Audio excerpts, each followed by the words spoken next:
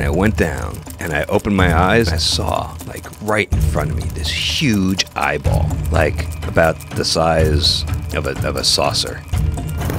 100 new species discovered off the coast of Chile, a new form of oxygen production in the deep sea that may put a halt to deep sea mining, and could small deep sea creatures help us understand neurodegenerative diseases like Alzheimer's? These are some of the most incredible deep sea discoveries made in 2024 so far.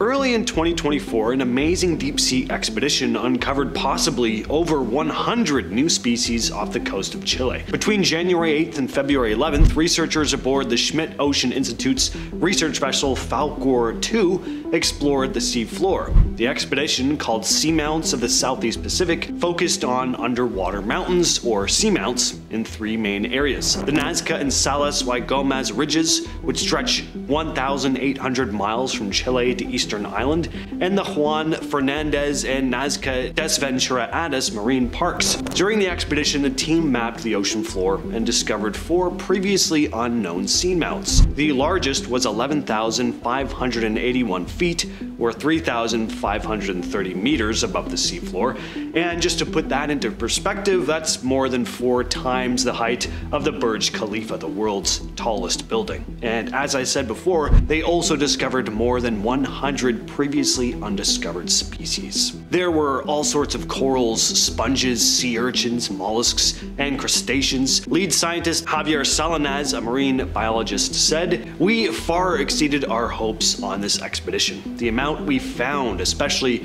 for some groups like sponges, is mind-blowing."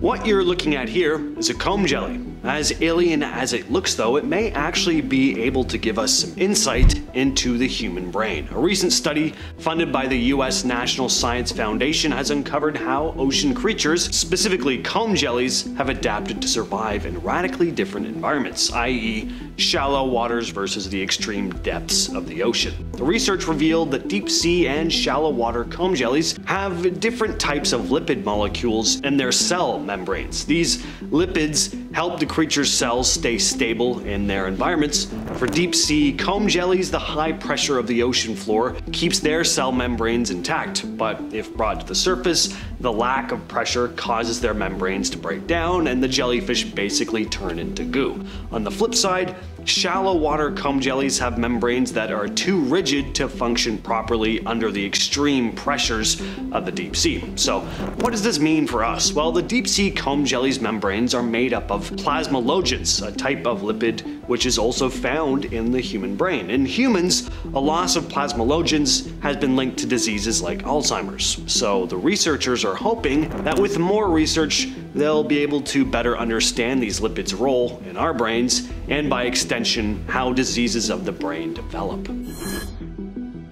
Deep sea mining was really called into question this past summer. Researchers found that oxygen is being produced deep in the ocean from small metallic nodules on the sea floor. This is a pretty amazing find because before we thought that oxygen was only produced through photosynthesis, which relies on sunlight, of course. Professor Andrew Sweetman, who led the study, said for aerobic life to begin on the planet there had to be oxygen, but we now know that there is oxygen produced in the deep sea, where there is no light.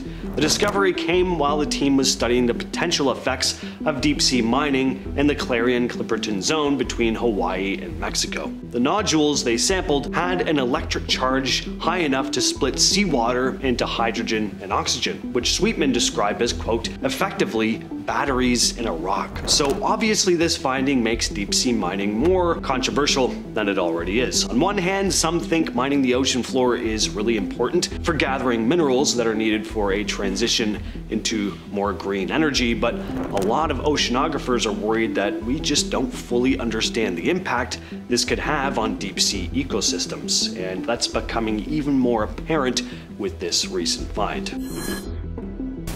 Also in 2024, 6 new species of carnivorous sea sponges were discovered. Marine biologists using an ROV, remotely operated vehicle, found the 6 new species off the coast of Western Australia. The sponges belong to the Cladiorhorus, the Cladia or something family.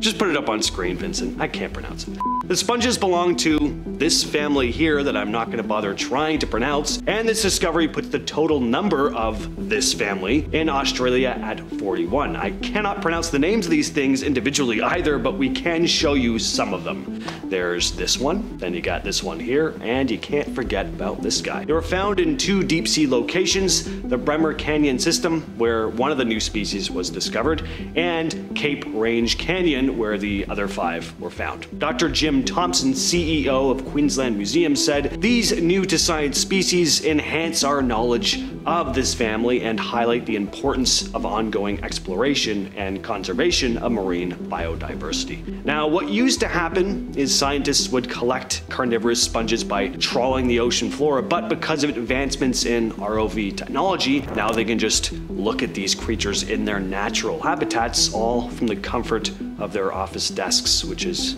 pretty incredible. In March of 2024, a 45-day deep-sea expedition to the Clarion Zone between Mexico and Hawaii uncovered some very bizarre but fascinating creatures too. Thomas Dahlgren, a marine ecologist from the University of Gothenburg, was part of the team aboard the British research vessel and stated, quote, "These areas are the Earth's least explored. It's estimated that only 1 out of 10 animal species living down here has been described by science." The team explored the abyssal plains, deep sea regions at depths of 3,500 to 5,500 meters. Despite covering more than half of the Earth's surface, we really don't know much about the life down there. Dahlgren described the excitement of discovering new species like it was the 18th century all over again. The animals in these extreme depths survive on very little food, mostly organic debris called marine snow falling from the surface, so the population is mostly made up of filter feeders like sponges and sediment feeders like sea cucumbers. The team used an ROV to capture footage and collect samples. Some of their coolest discoveries were bowl-shaped sponges and a pink sea cucumber known as a sea pig. Dahlgren went on to say these sea cucumbers were some of the largest animals found on this expedition. They act as ocean floor vacuum cleaners. The team also photographed a cup-shaped glass sponge thought to live up to 15,000 years. What you're looking at here is an object used to sample water deep in the ocean. It's called a Conductivity Temperature and Depth Rosette, or CTD. It was recently used to study the ocean's Twilight Zone, a deep, dark region 200 to 1,000 meters below the surface. Scientists found that this area is not only low in light, but also iron deficient, a condition that affects the growth of bacteria. So to survive, these bacteria produce special molecules called siderophores, which help them gather tiny amounts of iron from the surrounding water. The study focused on the Pacific Ocean, setting out to see how these bacteria adjust to the harsh environment. Tim Conway, an associate professor of chemical oceanography, explained, "Understanding the organisms that facilitate carbon uptake in the ocean is important for understanding the impacts of climate change. When organic matter from the surface ocean descends to the deep ocean, it acts as a biological pump that removes carbon from the atmosphere and stores it in seawater and sediments." The researchers collected water samples during an expedition from Alaska to Tahiti and were surprised by their findings. Not only did they discover high levels of siderophores in surface waters, but they also found them in the Twilight Zone, an area where iron was expected to have very little impact on the growth of bacteria. Conway went on to say, "Unlike in surface waters, we did not expect to find siderophores in the ocean's Twilight Zone. This discovery is helping them understand the ocean's role in carbon storage." This year, scientists discovered all these ecosystems in the volcanic caves under hydrothermal vents on the seafloor.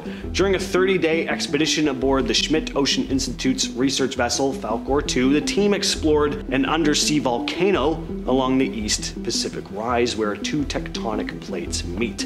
The area is known for its hydrothermal vents, which are underwater openings where seawater and hot magma combine to create these natural hot springs. Around these vents, sea life like tube worms, mussels, and bacteria live in the extreme conditions. But what the researchers didn't expect to find were large communities living in caves below these vents. Using the remotely operated vehicle Sebastian, they discovered caves filled with giant tube worms, some reaching up to over 1.5 feet long, along with snails and other animals. Dr. Sabine Kallner, a marine biologist involved in the study, called it, quote, mind-blowing to see animals living beneath the vents. And for years, scientists have studied vent ecosystems, but life below them was mostly a mystery.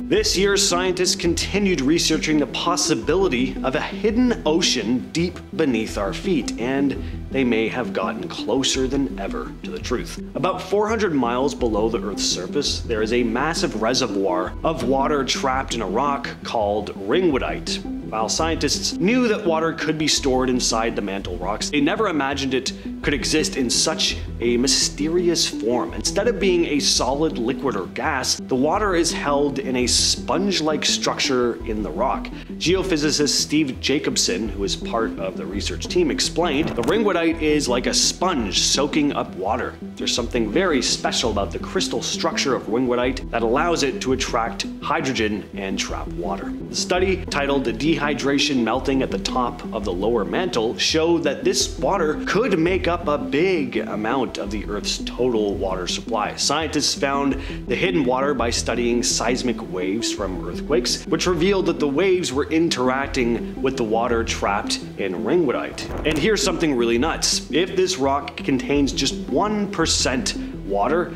it would mean the Earth has 3 times as much water deep below the surface as all the oceans combined. With all that said, I've been your host, James.